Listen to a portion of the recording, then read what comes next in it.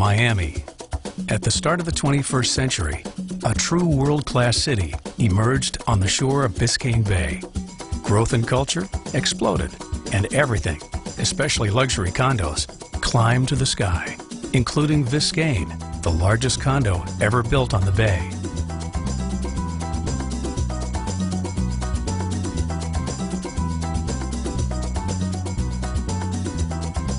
It was the high water mark of downtown's growth.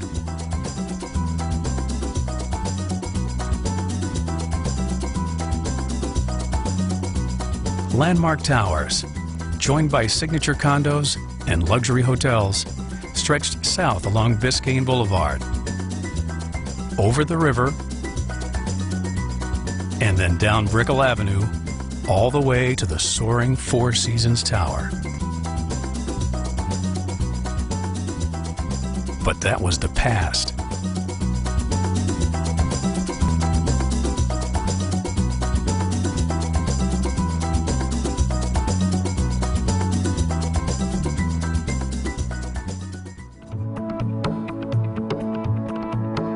Today, all eyes are turned north. Up Biscayne Boulevard and along the bay, where the biggest boom in Miami's history is already underway.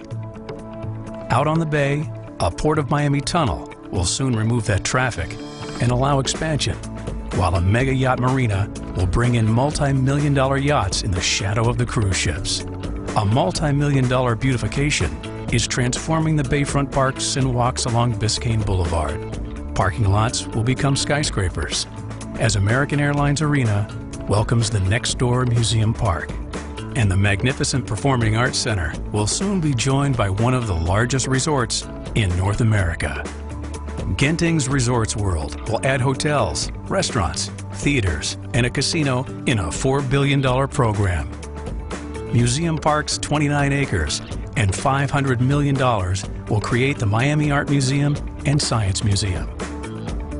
Miami World Center adds another $4 billion worth of retail, convention center hotels, and perhaps a second casino. One Bayfront Plaza will rise higher than the Empire State Building, and just beyond is Swire City Center. The total is astounding. City Center, $1.3 billion. One Bayfront Plaza, $2 billion. Biscayne Boulevard, $43 million.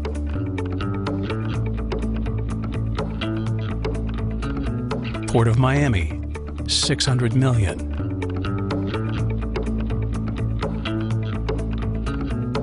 Miami World Center, $4 billion.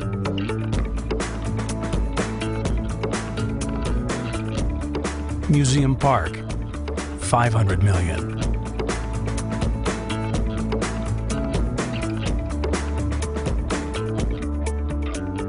Resorts World, $4 billion.